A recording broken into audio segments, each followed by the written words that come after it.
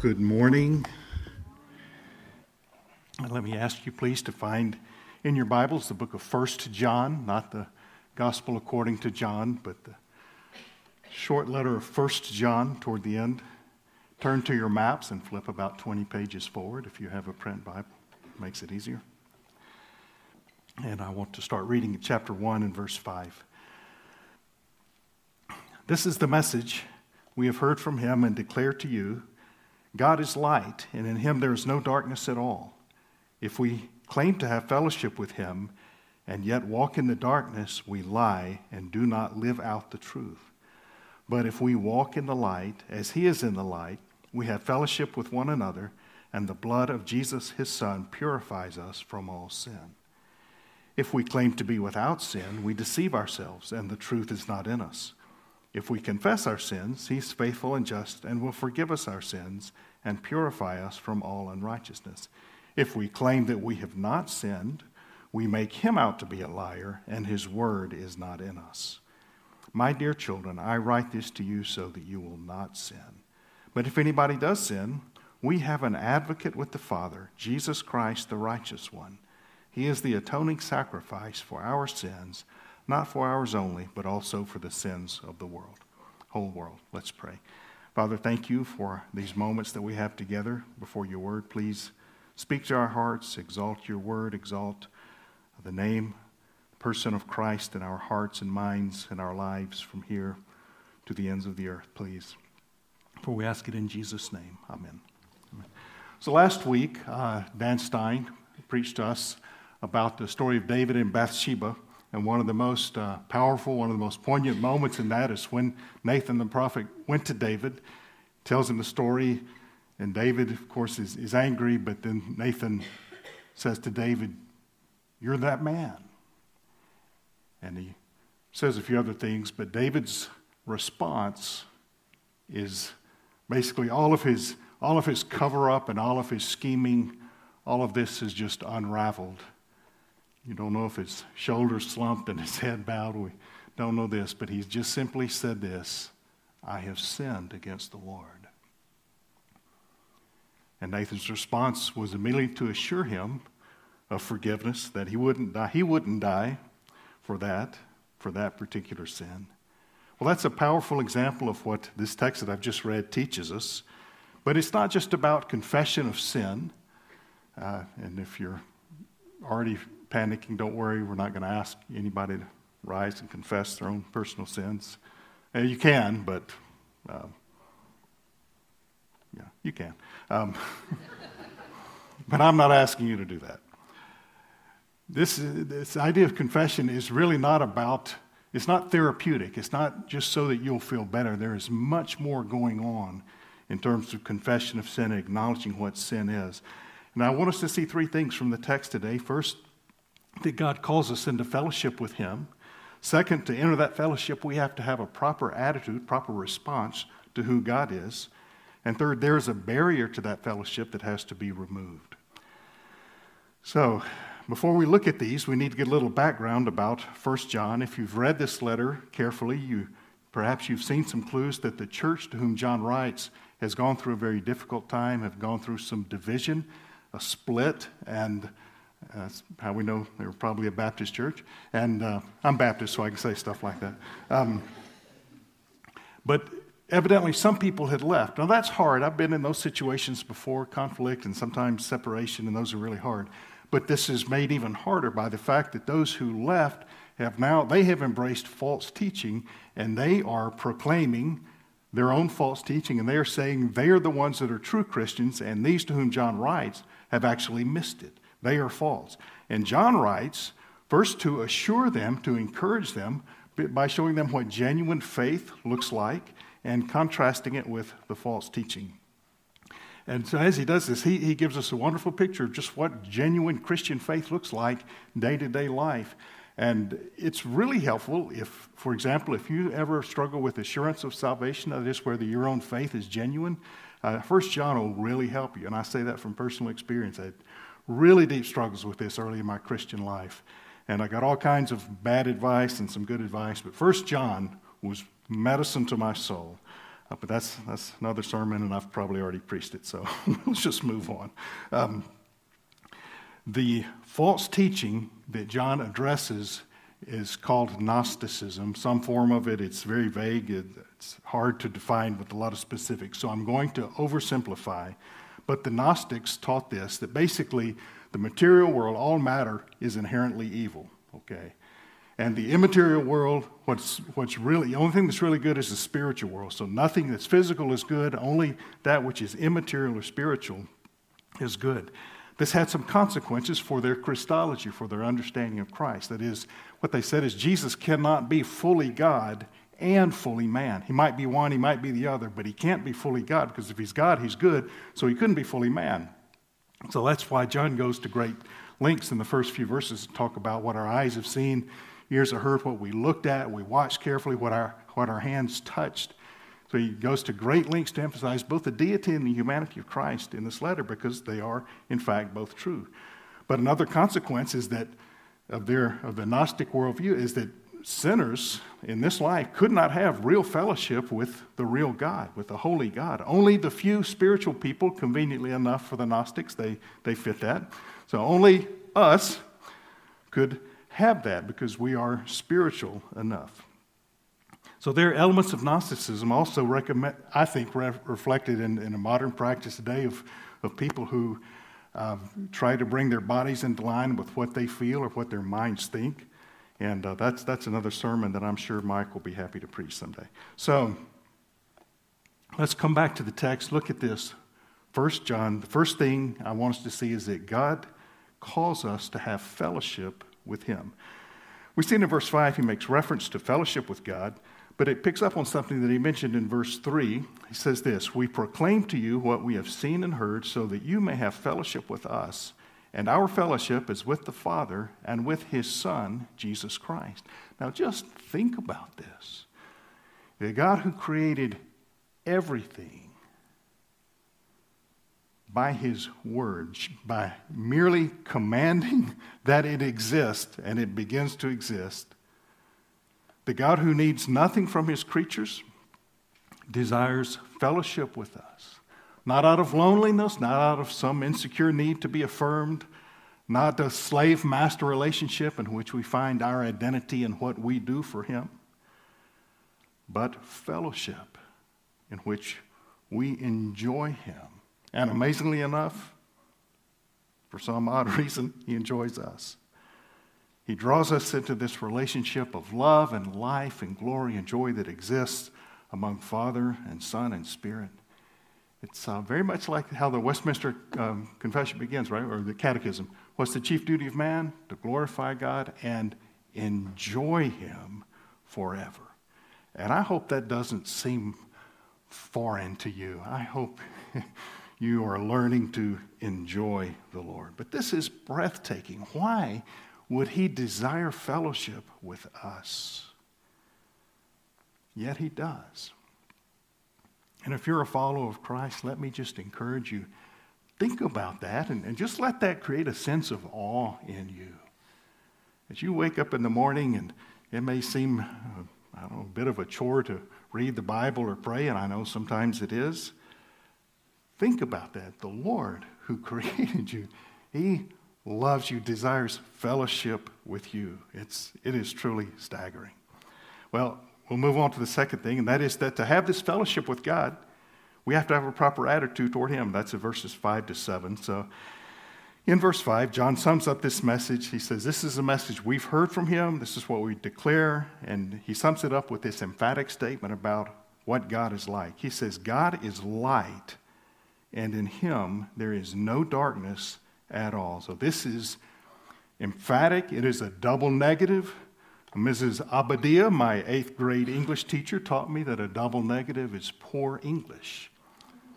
It negates the negation. So in southern U.S., I might say, ain't no way. And she'd say, oh, really? Well, there is a way. Like, okay, thank you, Mrs. Abadia. I am here today. But in other languages, like in Greek, it's actually good Greek. It adds emphasis. True in Czech, too, right? It's got a Žádná tma, right? Okay, Czech speakers, I know I just butchered it. But same thing. double negative, and it adds emphasis. Well, so what does this mean to say God is light? Well, light is used in various ways, but it's often used in Scripture of the illuminating and clarifying effects of the Word of God. For example, Psalm 119 and verse 105, your word is a lamp to my feet and a light to my path.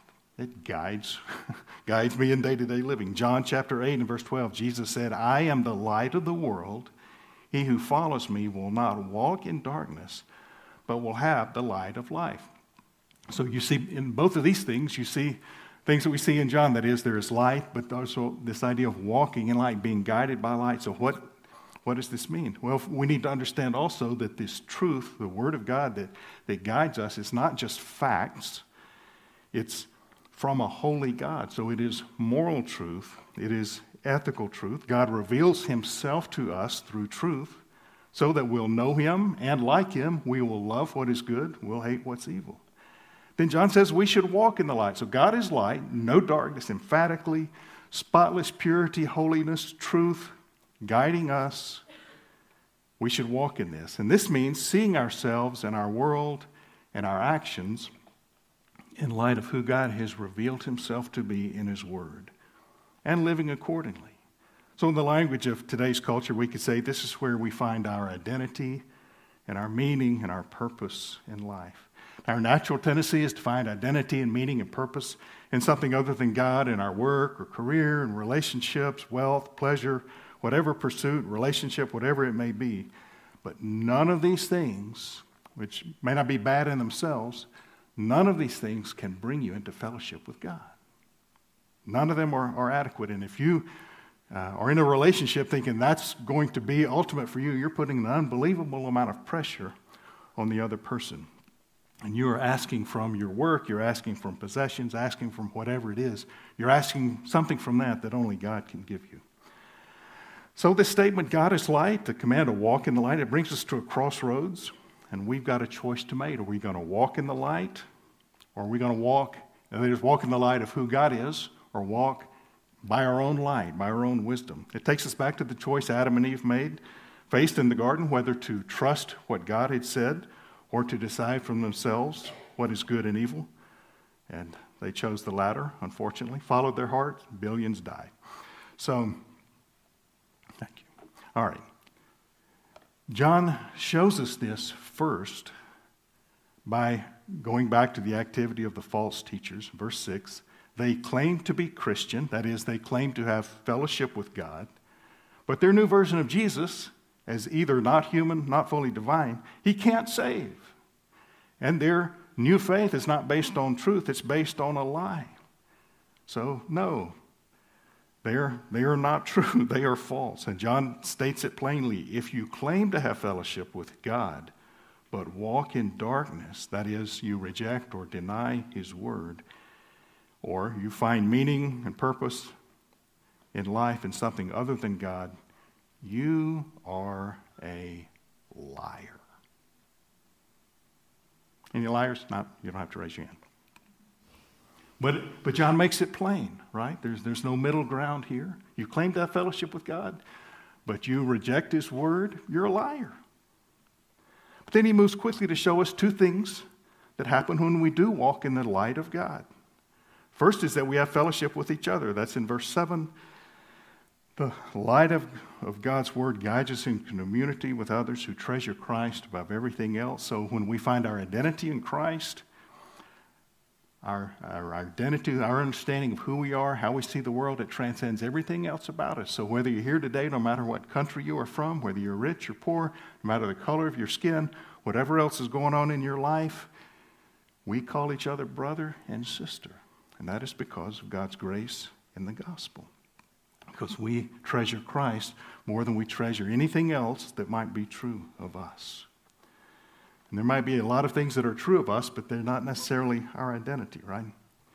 Now, the second thing that happens when we walk in the light is this, that this barrier to fellowship is removed. He says in verse 7, the blood of Jesus, his son, purifies us from all sin. And the rest of our text focuses on this, and that takes us to the third point. That to have fellowship with God, the barrier to fellowship has to be removed. So there is something that keeps us from fellowship with God. It is sin. Not a popular word today, but there it is.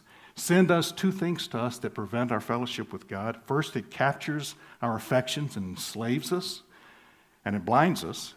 The second is that it offends God. So there's an effect on us. There are consequences in terms of God because it offends Him. And both of these things have to be addressed in order for us to have fellowship with God. So something must happen in us. That's in verses 8 to 10 of chapter 1, and that's a proper attitude towards sin. So C.S. Lewis said this.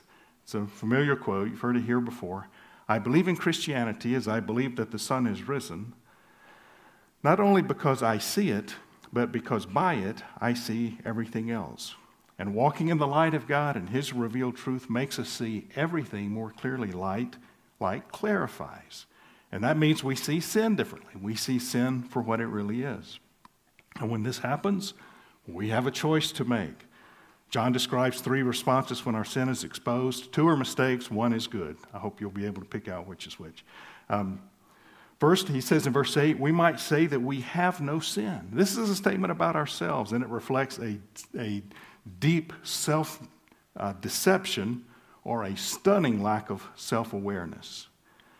We justify ourselves, often at the expense of others, kind of like Adam did in the garden, right? He said, the woman you gave to be with me, she gave me the fruit and I ate, as if he had done nothing wrong, right? Justifying himself. No, sin, it's not mine, it's hers. Now, when I was a child and became ill, my mother would take me to the doctor. I was terrified of the doctor, terrified of getting a shot. The doctor would come in. To me, he seemed, 2 meters tall, monstrous in size. He wasn't. I'm sure he was a super nice guy. But he didn't seem so to Tiny Preston.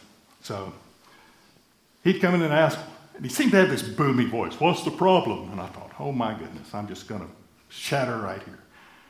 What's wrong? And I would say, before I wouldn't even let my mother speak, I'd say, nothing. I'm fine. I don't know why she brought me here. My mom would say, well, he's been coughing a sore throat. I'm not coughing. My throat's fine. I'm fine. Don't know what her problem is. And my mom's 98, okay? There's a lot she doesn't remember. She remembers this. So we laugh about it. She has the nurse come see her. She goes to the doctor. I say, now don't you do, with the doctor what I used to do. And she'll laugh, say, okay, I'll speak up. Fun. Well, it's funny, and yet it's not, because this was going on with the Gnostics, what they were saying, another consequence of their false teaching. Remember, we said what's material is bad, what's spiritual is good, and they drew such a dualism, a dichotomy there, that they basically would say, actually, what you do in the body doesn't affect your spiritual life, because the two are completely separate. And so you could live a completely wicked life and still, quote, claim to be spiritual and in fellowship with God. So it just let them feel like they could have the best of everything, right? It's an incredible deception. But, if I ask how many of you today are Gnostics, we're probably not going to get many hands raised, right? But we do have this issue because in our day there are some who claim that they get to the place that they live a sinless life. Remarkably, few of those are parents or married, but still, something about that just, gives you a good mirror into what you're really like. But they claim they've reached this point. They're not just victorious over sin, but they're sinless. And I've met a few over the years, not many, but some of them even here in Prague. Now, it's true that not sinning can be true at a behavioral level. That is, you're in conversation with someone and they make you really angry and you want to lose your temper, and you don't. You control what you say. Good job not sinning, okay? That's good. And I've had conversations with people where I fully expected to do that, and I have sat through the conversation like that with my hand over my mouth to keep from sinning, at least behaviorally, in conduct. And that's good, all right?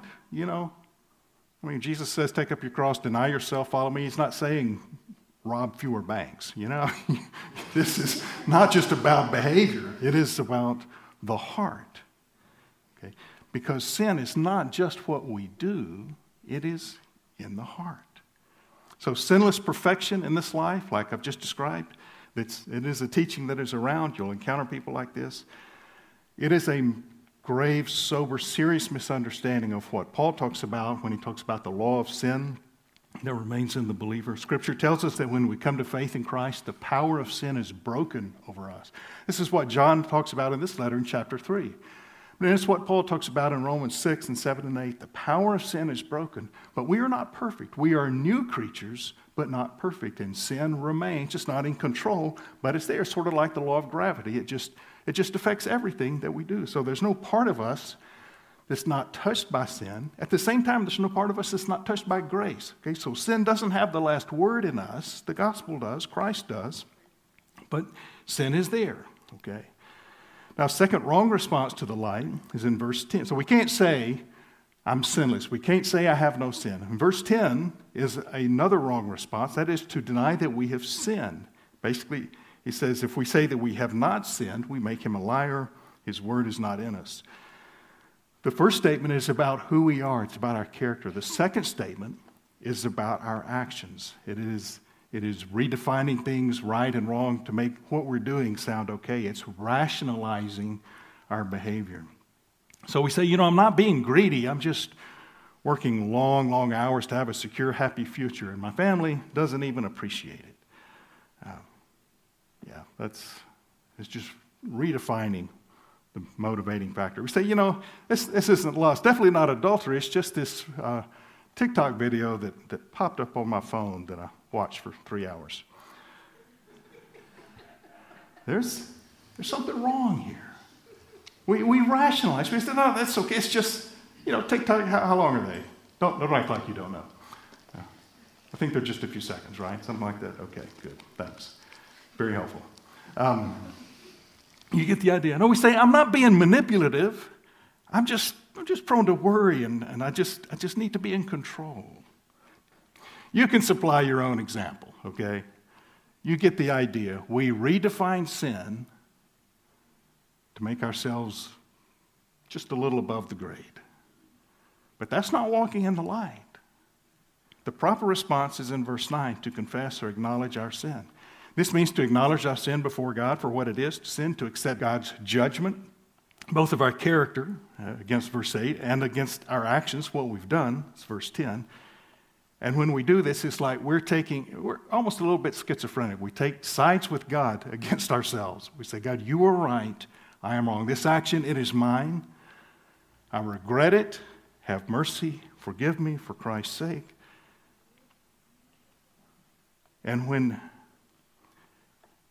So we acknowledge God is right. This is exactly what we see happen with David. When he was confronted, he quickly acknowledged his sin. There was no more protest. There was no more cover-up. There were other times you read in the Old Testament where prophets confronted kings and the king has the prophet removed or even killed. But David didn't do that. That's, I think a part of why we understand he really was a man after God's heart, deeply flawed, but a man after God's heart. When he was confronted, he said, I have sinned against the Lord. And a heart made tender by grasping the holiness of God and the grace of God in the gospel is quick to confess and quick to acknowledge sin. So, what's your response when maybe you're walking the light, you maybe feel guilty about something, you say, what's your first response? Is it to rationalize, say, no, that's not sin? Or is it to say, I've sinned against the Lord? You're going to find more hope if you'll just be honest and acknowledge these things as sin. Because something beautiful happens when we do confess our sins to the Lord. He forgives us. We understand that all our sins were forgiven when Christ died and rose again. But just as when you hurt somebody that you love and there's tension in the relationship and it's got to be resolved, it's something very similar in our relationship with the Lord. We confess our sin and that forgiveness becomes a reality in our experience, because we're not meant to dwell on the sin. We move immediately from there to grace, to Christ paying the price, dying and rising again. But it's not just forgiveness and not just a legal transaction here. He also purifies us. He cleanses us, because sin makes us unfit to be in God's presence. It makes us unfit for fellowship with Him.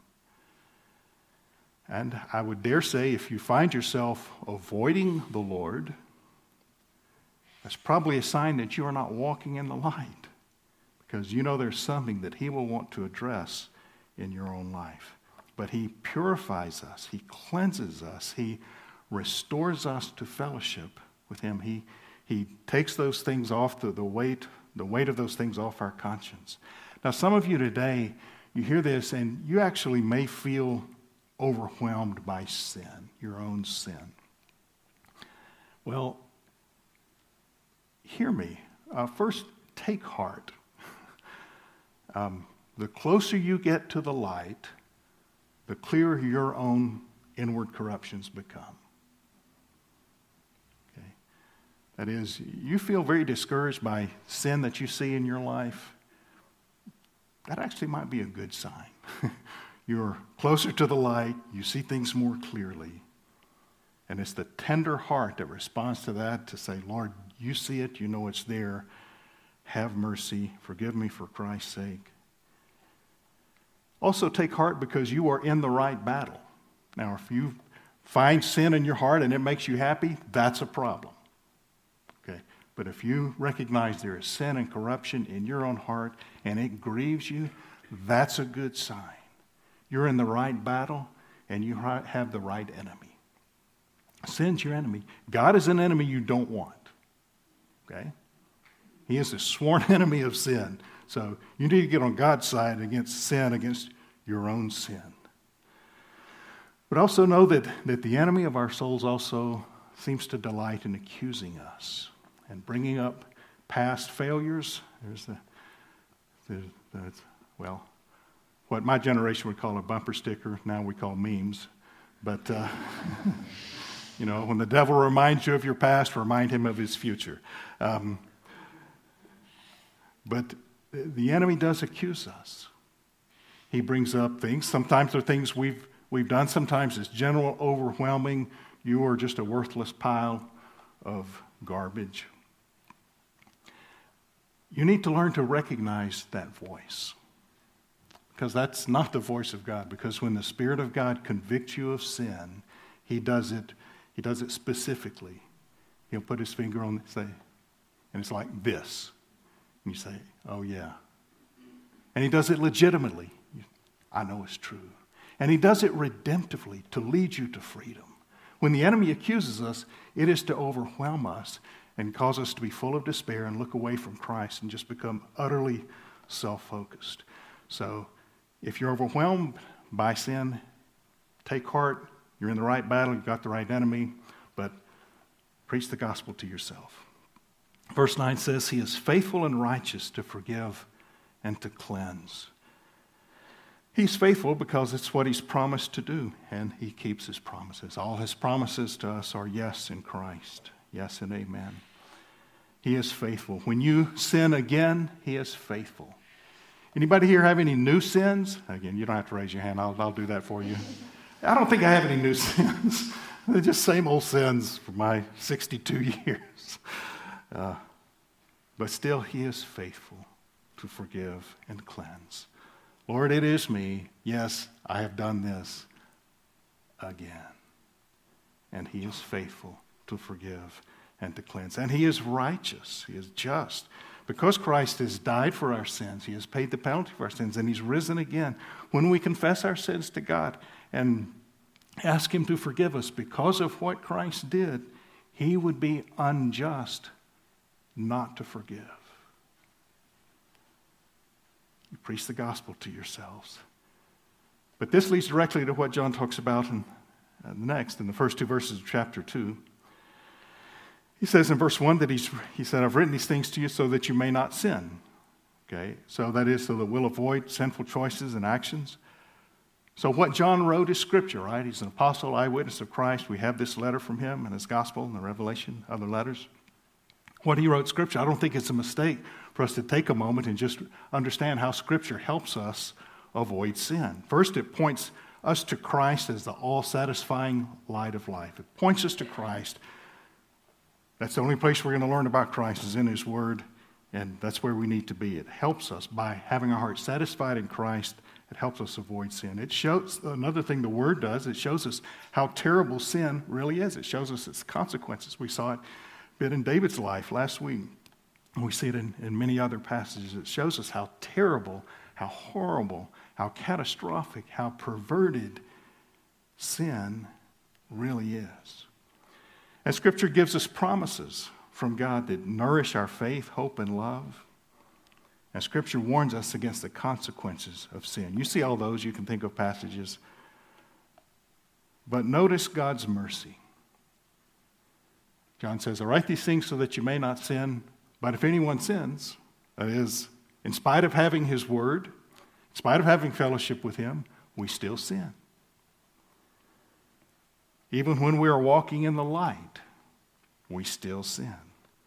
And when we do sin, there is forgiveness, and there is cleansing, and there is hope, because we have an advocate with the Father. The word translated advocate there in verse 2, Jesus Christ the righteous, it's the same word Jesus used of the Holy Spirit in John 14. It's translated there helper or comforter in some translations. It's translated intercessor in other places. It sort of describes someone in sort of like a defense attorney role in a courtroom. And let's think about that for a minute, what a wonderful advocate we have in Christ. Because like a good attorney, he knows the law. In fact, he fulfilled it.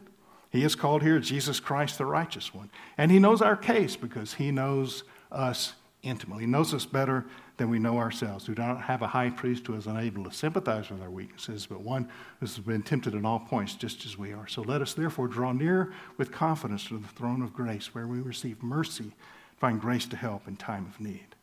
And he also knows the judge. I mean, wouldn't you want that in an attorney, right? He knows the law, he knows your case, and he knows the judge. In fact, he's the judge's favorite son. He can do no wrong.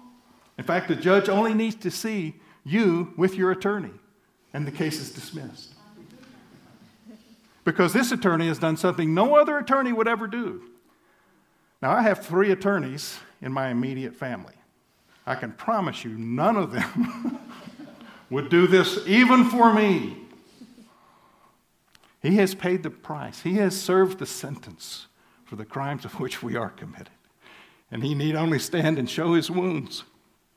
The price has been paid. No attorney would do this, but we have in Christ far greater than an attorney, far greater than any intercessor. We have someone who has reconciled us to God, someone who restores us to God, someone who's defeated death for us, who brings us to God. John says Jesus is the atoning sacrifice for our sins. That describes the purpose, the significance of his death. Atoning sacrifice is how the NIV translates a word. It's translated propitiation in other translations, and I really appreciate the NIV's attempt at clarity. But friends, you need propitiation. This is a word you need to know, okay? It's a really good word. So that's okay, not throwing shade at NIV. But propitiation, it's a great word.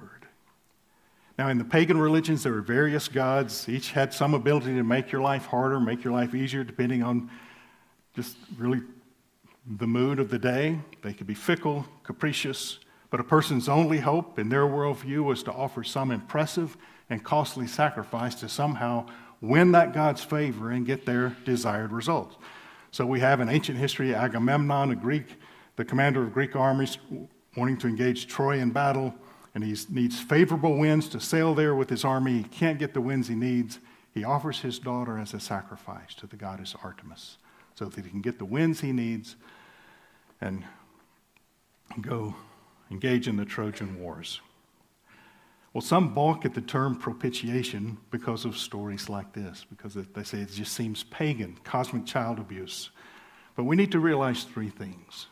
First, sin arouses God's just wrath.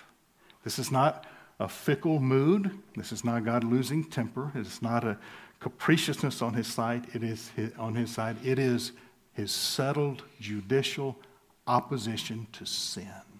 He hates sin. Okay. So sin arouses, evokes his wrath. The second thing we need to understand is that this is not a sacrifice that we offer hoping to win his favor. It is a sacrifice He has already provided. He bears his own wrath for us. He provides the sacrifice, not us. And the third thing is this. This happens not because someone wins God's favor for us, but because he is already favorable toward us. Jesus doesn't win the Father's favor for us. We already have it. So the biblical understanding of propitiation really has very little in common with the pagan understanding.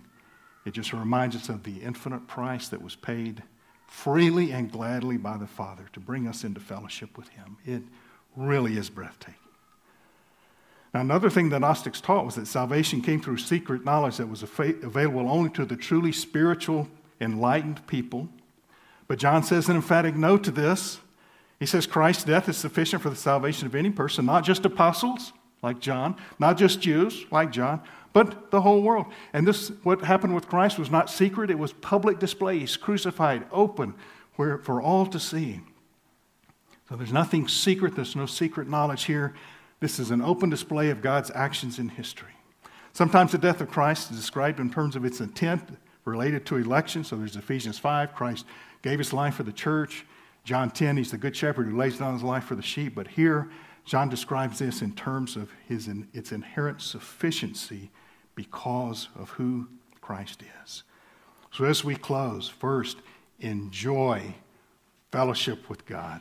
Don't ever lose a sense of awe over being called into fellowship with Father, Son, and Spirit, and this life, this existence of glory and joy and life and love. And fellowship not only with Father, Son, and Spirit, with all those who are his. You know, sometimes people ask about ICP, ask me about it. And the way I describe ICP the most often is we are a really big bag of mixed nuts. But you know, we're Jesus. We belong to him. So that's okay. We can be a little nutty. We're his. And for his sake, we love one another, call each other brother and sister. So enjoy fellowship with the Lord. Walk in the light. That is, immerse yourself in the Word of God. Read it, meditate on it, internalize it, live it. Third, when you see sin, when God exposes sin to your heart, confess it. Be like David, quick to confess. Not quick to cover up, not quick to rationalize, not deny, but confess and acknowledge your sin. And then fourth, just reflect on the price paid to bring you into fellowship with him. This is what the Bible calls propitiation, a sacrifice that turns away the just wrath of God. As Paul says at the end of 1 Thessalonians, we wait for Jesus who comes, who will save us from the wrath to come. And then finally, the message John proclaimed to this church, first century, is a message we're proclaiming to you today, that God is light, in him there's no darkness at all. He calls you to come, to walk in the light, to come enjoy fellowship with him, to put your hope in Christ alone, who has died and risen again, to bring you into fellowship with God. So we pray God will speak to your heart, draw you to himself. Let's pray together. Lord, thank you. Thank you for desiring fellowship with us. We recognize we are unworthy. But we thank you, and we love you, and we find our greatest joy in your presence. And I pray you'll give us tender hearts that will be quick to acknowledge sin, quick to embrace you in your holiness and goodness and truth and faithfulness. And I pray that the gospel will bear great fruit, deep fruit in our lives, heart change, that you'll renew every good affection that you have placed in our hearts, and renew every good work of grace that you have begun, that we might love you more deeply, more purely, more genuinely, that we might hate sin more fervently, might see it clearly for what it is. We confess our weakness. We confess, as the old hymn says, we are prone to wander, Lord. I feel it, prone to leave the God I love. Father, I pray you'll renew your grace in each of our lives. And for those who do not yet know you, I pray they will see Christ is desirable. They will hunger for you. They will come to you, put their hope in you, and find in you everything for which their heart hungers. We thank you in Christ's name. Amen.